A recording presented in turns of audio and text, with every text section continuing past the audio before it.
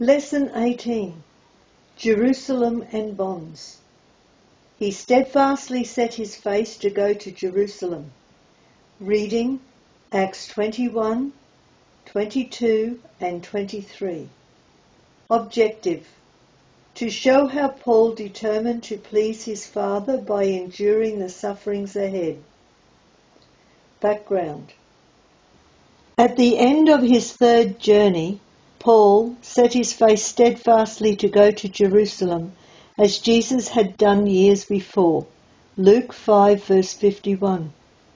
He was determined that nothing would prevent him from witnessing there, despite repeated warning that suffering was ahead. Paul returns to Jerusalem. Acts 21 verses 1 to 14. After a sorrowful departure from Miletus, Paul and his companions sailed down the coast and across the Mediterranean, past Cyprus and landed at Tyre. There they remained 7 days with the brethren. During their stay, Paul was again warned not to go to Jerusalem, because persecution lay ahead. Verse 4. Ptolemais, which is now Acre, and then on to Caesarea.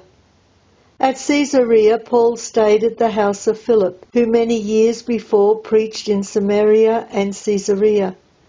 Acts 8 verse 5 and 40. While he was there, a prophet named Agabus came down from Judea and enacted a prophecy. He took Paul's girdle and, after binding his hands and feet, said that the Jews would do this to Paul in Jerusalem and then deliver him into the hands of the Romans. When they heard that, even Paul's companions joined with the brethren of Caesarea in pleading with the apostle not to go up to Jerusalem. Paul fully realized the danger ahead, and his reply in verse 13 caused them to stop and think. He was not only ready to be bound, but to die also. The secret of his courage and determination was his confident faith in God's power. He knew God would never forsake those that put their trust in him. Psalms 9 verse 10, Philippians 4 verse 13, and 2 Corinthians 12 verse 9 and 10. Consequently, his companions, seeing he would not be persuaded, said, "The will of the Lord be done." Verse 14. Jerusalem at last. Acts 21 verses 15 to 26. 3 days and 120 kilometers later, Paul and his companions arrived in Jerusalem to a welcome from the Jerusalem brethren. The next day they met with James and all the elders to inform them of their preaching and present the collection of money from the Gentile ecclesias for the poor brethren in Judea. Verse 18. James and the elders glorified God because of what they heard, but warned Paul of dangers facing him. There were rumors circulating that Paul was encouraging Jews to completely forsake the customs of the law of Moses. This was untrue. Paul knew that it was no longer necessary to keep the law to be saved, but he did not oppose the proper use of the law. 1 Timothy 1 verse 8, 1 Corinthians 9 verse 20. In order to prove the rumors false, the elders suggested that Paul join 4 other Jewish believers in the temple for the purification ceremony of the Nazirite vows. See Romans 6. Hoping that this would reassure everyone, Paul agreed and made his way to the temple. Riot in the temple.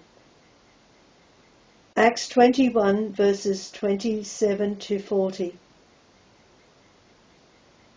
When the 7 days of the ceremony was almost ended, Paul was recognized in the temple by some visiting Jews from Asia.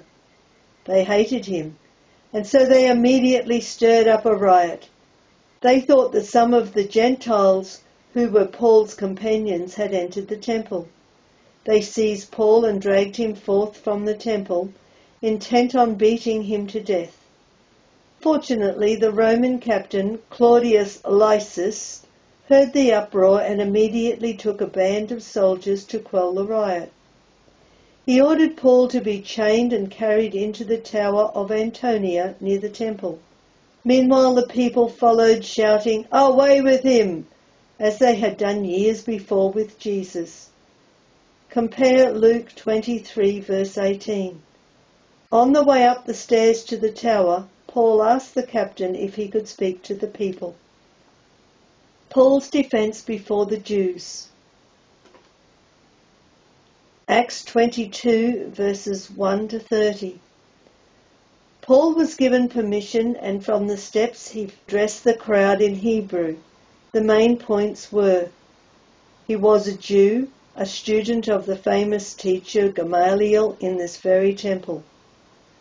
Paul had lived perfectly according to the law, verse 3. In his mistaken zeal for God, he had persecuted the followers of Jesus Christ to death, verse 4. He told them of his trip to Damascus in detail, how he was struck down and blinded by a light from heaven. He told them how his sight was restored, of his baptism and his total change in life, verses 5 to 11. Ananias had come to him and given him the great commission to be Christ's witness to all men, verses 12 to 16. Christ had appeared to him in a vision to tell him to get out of Jerusalem and depart, for I will send thee far hence unto the Gentiles, verses 17 to 21. They listened quietly up to that point, but that was just too much for the crowd to take. To think that God would deal with Gentiles was blasphemy to them. So they burst forth in frantic demonstration. They shook their clothes, hurled dust into the air and shouted, "Away with such a fellow from the earth, for it is not fit that he should live." Verse 22. The captain could not understand this sudden outburst, and so quickly ordered Paul to be taken into the castle. His intention was to extract the reason for the uproar from Paul by torture. However, Paul avoided lashings by asserting his Roman citizenship. Since Roman citizens weren't allowed to be beaten without a fair trial, this was the first step in the process that would eventually bring Paul to Rome. Nevertheless, Claudius Lysis, in order to find out the cause of the riot, commanded the Sanhedrin to meet and conduct an inquiry. Paul before the Sanhedrin. Acts 23, verses 1 to 10. Before the Sanhedrin, Paul was confident and said that he had lived in all good conscience before God. In other words, his whole life was governed by a constant consciousness of God's requirements. He knew God's requirements and made every effort to obey them fully. However, the high priest was enraged at Paul's statement and ordered him to be smitten, contrary to the law. Leviticus 19, verse 35. Deuteronomy 25, verses 1 and 2. Paul responded by prophesying, "God shall smite thee, thou whited wall," in verse 3. Josephus records that the Jews later murdered Ananias the high priest, thus fulfilling Paul's prediction. Paul then continued and divided the Sanhedrin into two groups by saying he was a Pharisee and believed in the resurrection of the dead. This caused a great uproar because the Sadducees did not believe in the resurrection and so did not support him, but the Pharisees did. As Paul was again in danger of being torn apart, the chief captain ordered the guards to remove him to the safe custody of the castle. From Jerusalem to Caesarea. Acts 23, verses 11 to 35. During the night, the Lord Jesus appeared to Paul. In verse 11, compare chapter 18, verse 9, and chapter 22, verse 17. and encouraged him to maintain his faith and comforted him by the assurance that he must also defend the truth in Rome. Just think how low Paul must have been feeling for the Lord Jesus Christ to appear to him. The next day, certain Jews gathered and, because of their hatred of Paul, made a vow not to eat until Paul was dead. To make matters worse, the powerful chief priests approved their wicked plan, but they had similarly acted with Christ and Stephen.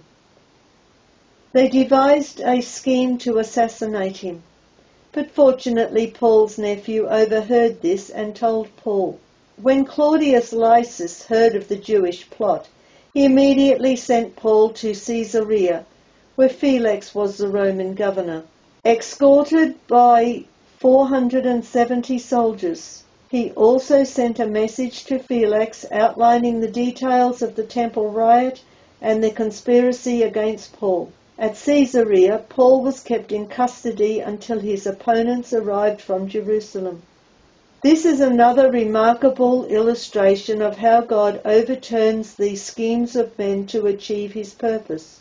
Paul was to preach in Rome, and there was absolutely nothing man could do to upset the purpose of God. Summary and lesson for us. Despite the many warnings that trouble and hardship lay ahead, Paul had sufficient faith and courage and determination to press on. He did not want to endure the bonds and afflictions that awaited him, yet he realized that God knew best, and therefore that his will should be done. We often only do the things we want to do, but this may not always be what God wants us to do. Paul realized too that God truly cares for all those who love and fear him.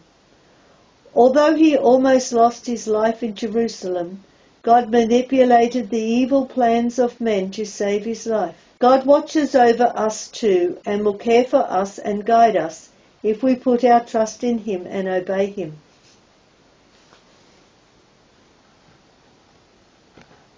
These lessons are the words taken from the Christadelphian Sunday School Association notes. www.cssa.asn.au, used with permission. Email your questions to readthebible@gmail.com.